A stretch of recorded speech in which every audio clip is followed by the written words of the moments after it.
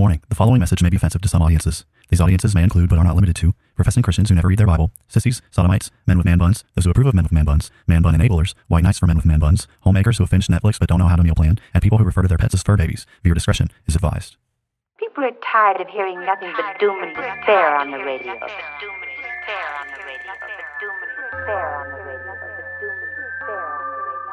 The message of Christianity is that salvation is found in Christ alone, and any who reject Christ therefore forfeit any hope of salvation, any hope of heaven. The issue is that humanity is in sin, and the wrath of Almighty God is hanging over our heads.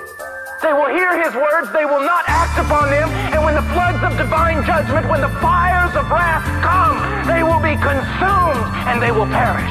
God wrapped himself in flesh, condescended, and became a man, died on the cross for sin, was resurrected on the third day, has ascended to the right hand of the Father, where he sits now to make intercession for us. Jesus is saying there is a group of people who will hear his words, they will act upon them, and when the floods of divine judgment come in that final day, their house will stand.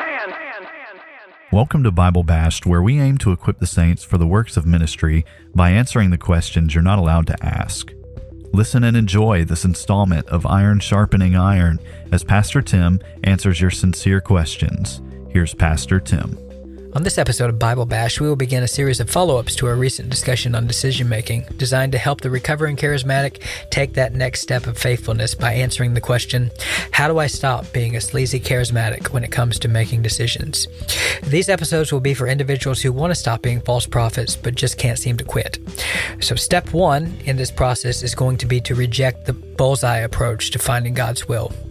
Now, the bullseye approach to finding God's will can be worded in a variety of ways. Often we describe the bullseye approach, or individuals who teach this kind of thing describe it as basically trying to find the center of God's will, or to put it more crassly, to be in that sweet spot of God's will. And the problem with this approach is that it is the kind of approach that essentially views God's will as some sort of secret, unrevealed plan that God has specifically for an individual that they have to discover through favorable circumstances.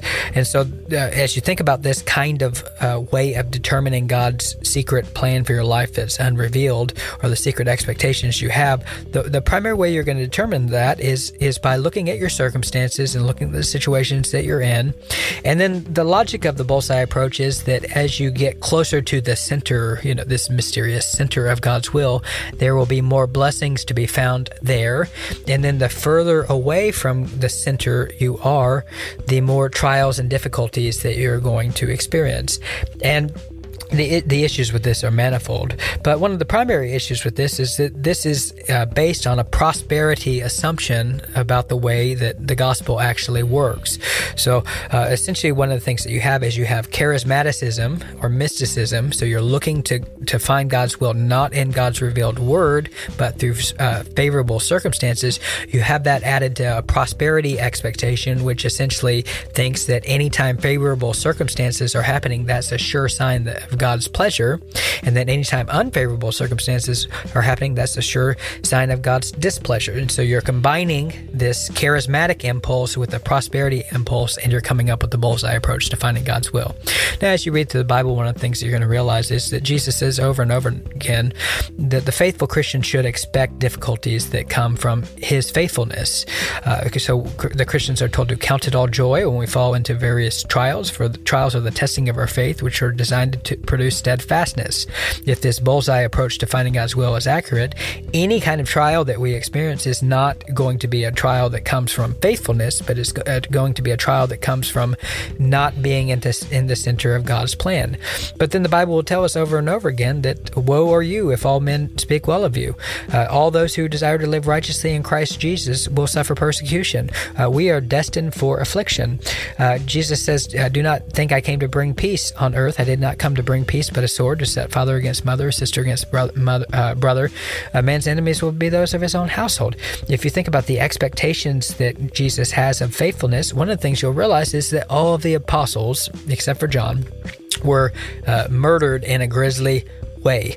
And not only were they murdered in a grisly way, they were told to rejoice when they were murdered or when they were being persecuted. They were told to rejoice and be exceedingly glad because great was their reward going to be in heaven.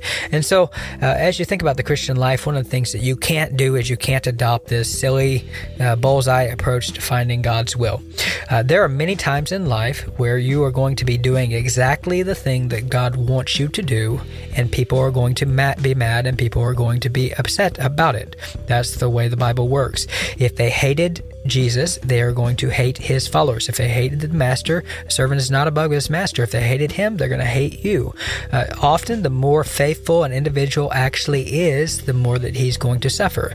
Now, one of the things that you can't do is you can't assume that an absence of suffering means that you are in some sort of bullseye of God's will, but then you can't also assume the opposite. There are times in life where an individual will suffer, but he won't suffer for righteousness' sake. He'll be suffering because he's being foolish or disobeying God's command. And so one of the things that you have to do if you want to know God's will is you're not going to look to favorable circumstances to determine God's pleasure, and neither are you going to, in a simplistic way, look to unfavorable circumstances to determine God's pleasure. One of the things you're going to do is you're going to ask yourself, what has God revealed about this situation? And you're going to devote yourself to the things that are actually revealed. And then when individuals come along and persecute you for doing the right thing, you can rejoice then, not because people are mad at you. You can rejoice because you know that you're doing the thing God wanted you to do as revealed by the scripture, and then this is the anticipated response. What do? How do I stop being a sleazy charismatic when it comes to making decisions? Reject this bullseye approach to finding God's will. This has been another episode of Bible Bashed. We hope you have been encouraged and blessed through our discussion. We thank you for all your support and ask you to continue to like and subscribe to Bible Bashed and share our podcast with your friends and on social media. Please reach out to us with your questions, pushback, and potential topics for us to discuss in future episodes at BibleBashedPodcast@gmail.com, and consider supporting us through Patreon. If you would like to be Bible Bashed personally, then please know that we also offer free biblical counseling, which you can take advantage of by emailing us. Now, go boldly and obey the truth in the midst of a biblically illiterate world who will be perpetually offended by your every move.